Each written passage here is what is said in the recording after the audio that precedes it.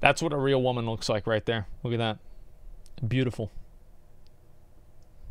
Okay, here we go.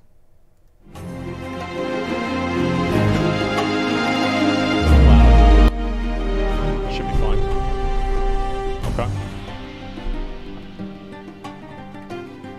Patch 1.2, named Mysteries of Moradon, was World of Warcraft's first content patch, releasing only 6 weeks after the base game on the 18th of December 2004. It introduced Moradon, a large new dungeon that bulked out Desolace, focusing in on the origin lore of the Centaur, where Zatar, son of Cenarius, and Theridis' pairing resulted in the creation of the entire Centaur race. And wait, what?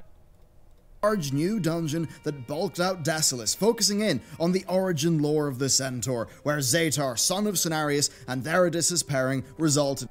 Pairing? On the origin lore of the Centaur, where Zatar, son of Cenarius, and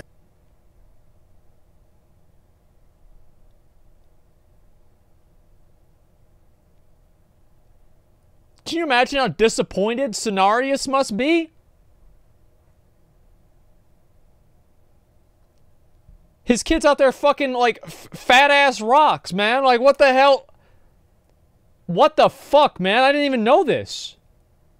Theridis' pairing resulted in the creation of the entire Centaur race, and now, many years later, Moradon is the center of her grief. This was a large 3-wing dungeon intended for players between levels 40 and 49, with the 3 wings being spread across that level bracket. It, and the quests that came along with it, heavily bolstered the gameplay and the lore of Desolace in Western Kalimdor, a place that, without this patch's contents, was definitely a good bit closer to unfinished. Realistically, it's quite easy to argue that Moradon was really intended for launch and missed the deadline, but this was a wildly different era, and World of Warcraft shipped with more content than really anyone could have burnt through that quickly. Even leveling to 60 at maximum speed with heavy optimizations, which very few people did at this time, took about 6 whole days /played.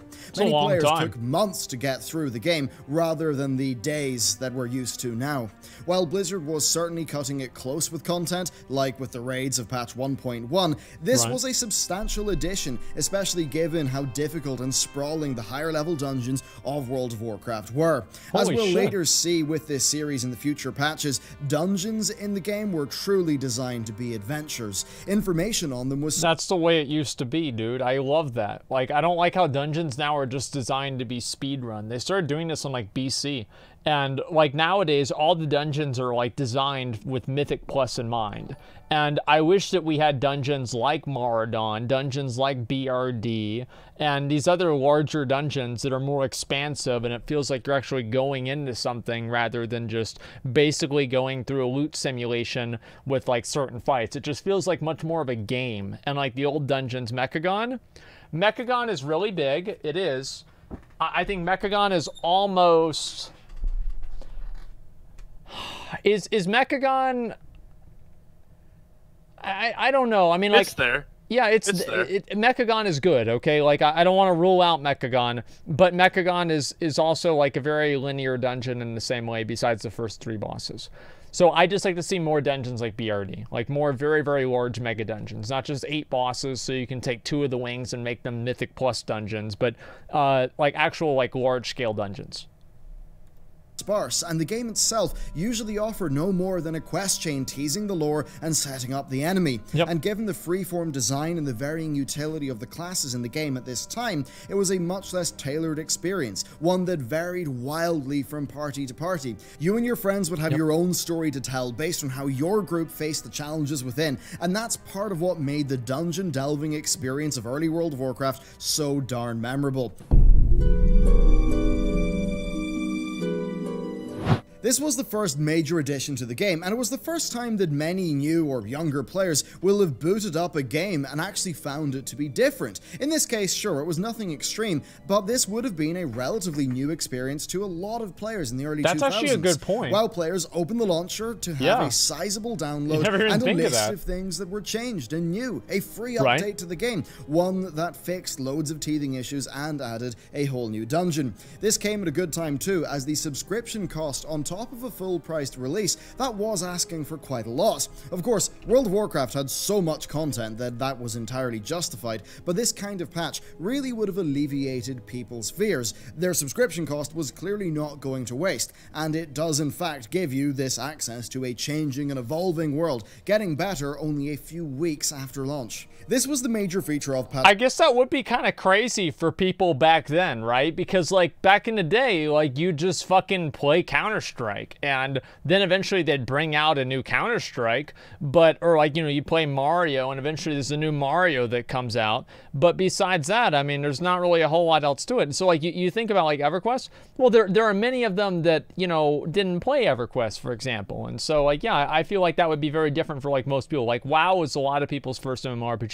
For people asking, I wasn't really planning on doing Mythic EP today, since Classic is coming right back out, and I was kind of waiting. I know that some people have been asking about that in my raid team that we were doing. I'm not planning on doing it today, since Classic's just going to be out in a couple of days. I need to take a piss. I will be right back, then we'll start the video again, okay? And thank you again, guys, for everything today. I fucking do appreciate it, man.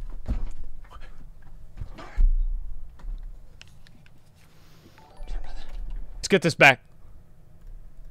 1.2, but there were two other headliners. First off, cloaks and helms could now be hidden from the interface menu. Ooh, now, this was a feature that many made use of, given how badly cloaks would clip, and how helms would hide most of the decisions made during character creation. Fundamentally, though, this was Blizzard reacting to fucked up during character creation, you just put on a helmet. Further change their experience to make it their own, and this is a trend that largely did define this era.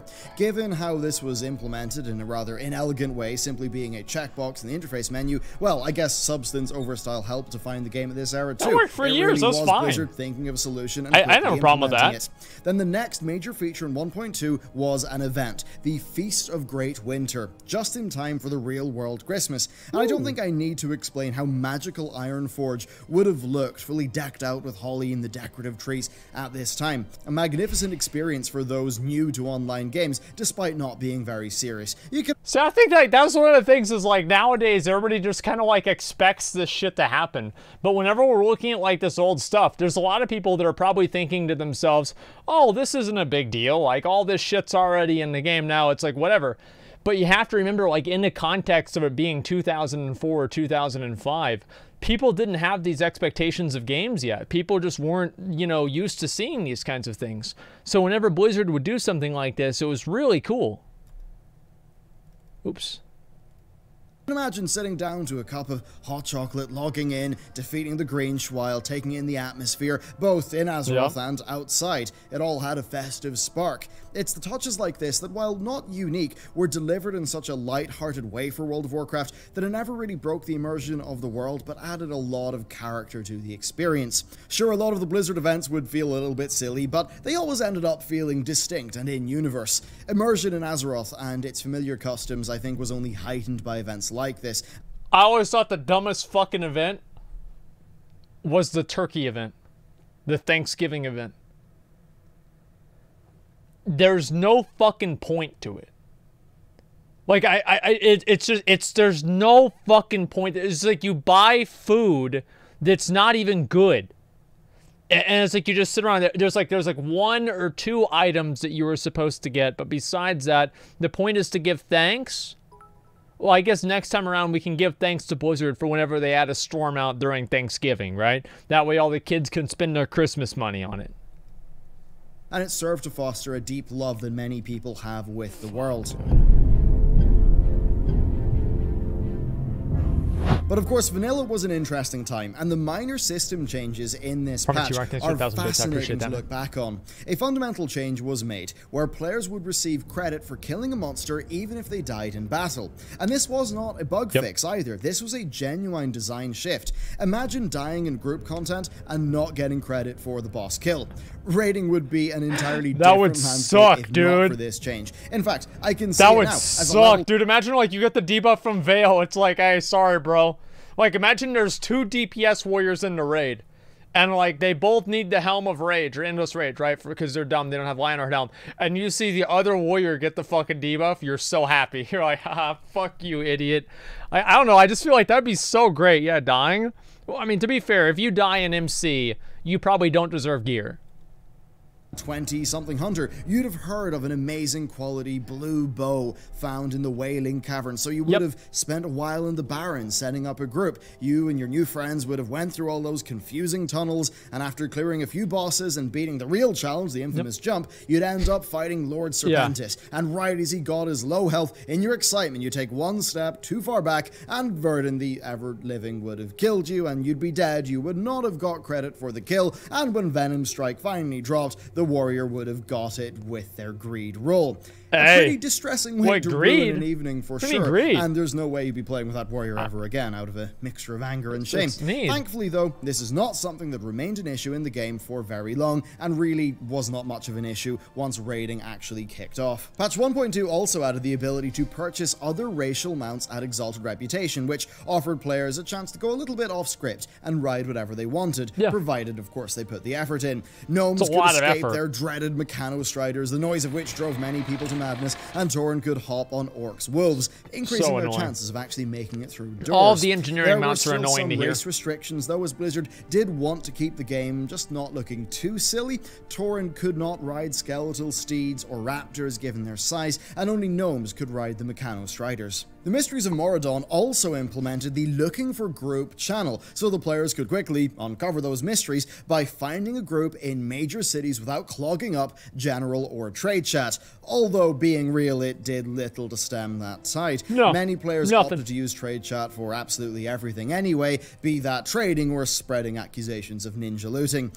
Or, most importantly, spreading the word and gospel of our God Emperor Donald Trump. Okay? Like, if you're on a Kel'Thuzad server and you look at trade chat, it's about Donald Trump. Like, that's it.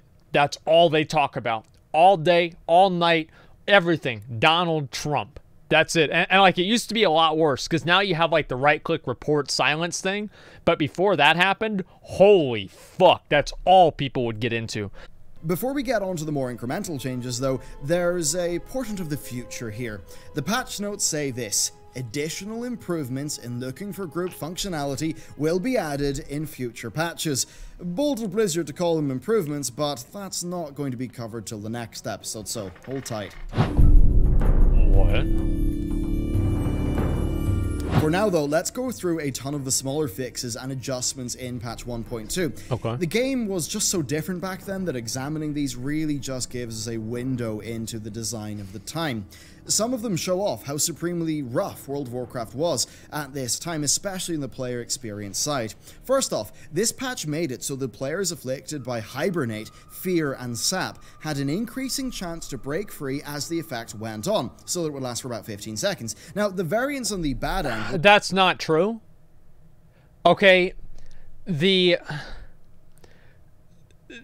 time that Fear breaks is directly proportional to when you need it to break. So if it's okay if you, like, let's say if you're playing a Warlock, the Fear breaks at 1 second. But if you just got feared by a Warlock, you're running around for 15. That's just the way that it works. Was really rough prior to this, resulting in a very frustrating experience when playing against a crowd control class. Although even with this change and fucking Soulfire, man, Warlocks did remain to be a pretty frustrating and frightening opponent. We then have some glaring balance issues being looked at here, the most egregious of which being the Druid Bear form, where the armor bonus needed to be almost tripled in order for them to be an effective tank, and even at that they still did take more damage than warriors did. In fact, this is a fundamental difference that resulted in a lot of very interesting composition choices. You see, back in this iteration of World of Warcraft class design, hybrids could sometimes actually handle multiple roles, albeit not as effectively as a pure class. Druids were especially good at this. They had bear tanking and cat DPS under the one feral combat tree. And that's actually a good point. Yeah, I agree with that. The druids could be used as a flexible off tank when necessary, and then otherwise perform cat DPS duties. This worked well for emergency situations and led to some interesting raid strategies, and they also had a backup mana pool to throw around some heals too. But of course the other side of that was that really they weren't going to be your main tank as much. Now as for some other interesting balance changes affecting warriors, Spell Reflection was originally able to reflect abilities, not just spells, which I'm... Wait, what? Like Spell Reflection... Wait. Warriors? Warriors didn't get Spell Reflection until level 64.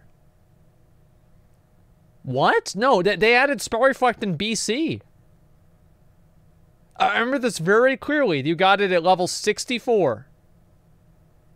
We'll see how this is going to go. Okay, Sprite Fuck does 100% Burning Crusade. Yeah.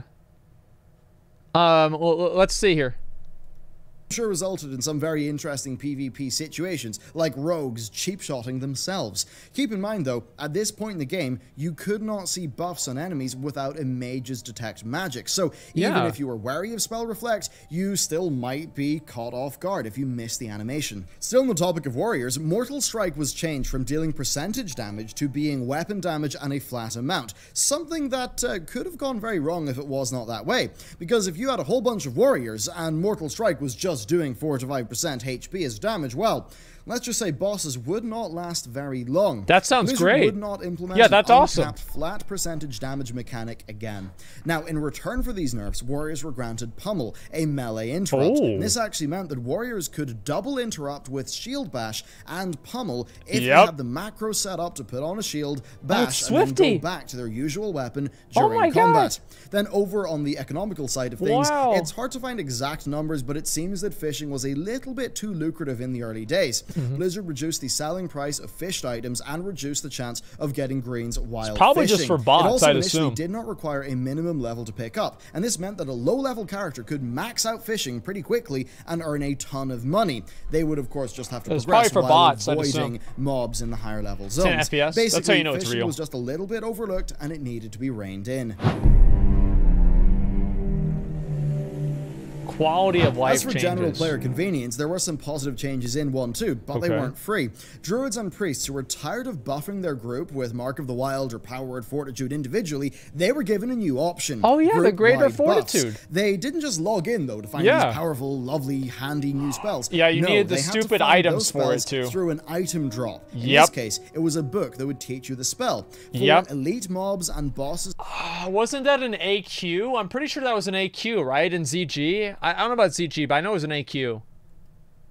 Above the mid-40 level range, there was a tiny chance that the spellbook would drop, allowing a priest or a druid to use reagent, candles and wild berries. Dude, I haven't even thought about to these. Buff an entire party at once. EBRS. Super handy, but sadly for mages with their arcane intellect, or worse still for the paladins who granted blessings with only a 5-minute cooldown, buffing players was still a decently laborious process. Of course, not that every druid or priest had access to these tomes, as while they were sellable on the auction house, given the nature of the game at this time, I'd say a huge percentage of people playing those classes didn't even know what to look for. While having to find ancient or secret knowledge to learn new techniques was great for the RPG feeling of the game, the Mysteries of Mordor also altered class fantasy for one particular class, Warlocks. Demons were now given random names from a huge selection based on type, although in exchange they lost something that was extremely unintentional but ended up aiding the class fantasy of Warlocks being pretty scary. They lost the ability to kill players during duels,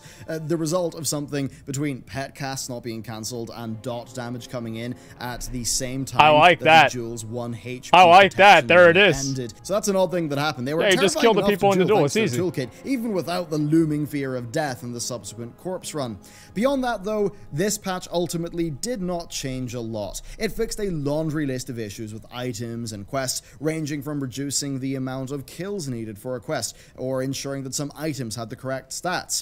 There were little UI changes that made life a bit easier, like arrows in the minimap being easier to see. Plus they added an in-game toggle menu for add-ons, but really it didn't change the landscape of Azeroth. It iterated on it and improved it. So all in all, patch 1.2 was mostly carried heavily by Maradon came out on that Edition patch. That was the big many thing. Fixes. It was, however, only 6 weeks after launch, which is an update cadence that basically no developer could match today. As for whether this trend would continue, well, the next patch would not be for almost 3 months. In terms of the subscription fee, that would be like paying for, well, essentially an expansion pack. Would it be worth it? Well, tune into the next episode to find out as we look at more design changes that would change the game greatly and traverse the ruins of Dire Maul. So there you go, that is episode 2 of our patch retrospective series. If you'd like to help us out with this series, the best way to do that is over on Patreon, and if you go for the $25 tier, then we will be sending physical things to you for the month of August. That does also involve 2 bonus items that I think you'll find to be pretty cool. Bonus? Does that mean it's Titan Forged? Oh boy! Patreon, they really do make these dude. larger series a lot more. Watch the Maradon. She's too fat for me, Machinima. I don't know about that. The video actually was...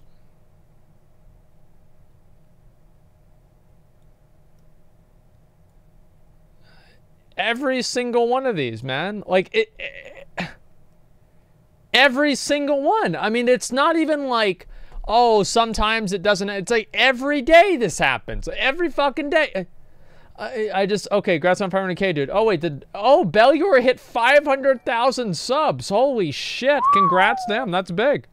That's really fucking big. The Warriors now has priority function in vanilla is introduced in TVC. Yeah, it's not really a big deal. Absolutely loving the series so far. I like this series a lot too. Like going through, Asmongold will smile while watching this video and hype people up for Classic.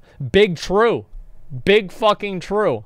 I'm looking forward to it a lot. More every single day. Why don't you ever talk about the idea of buying expansions? What is this here?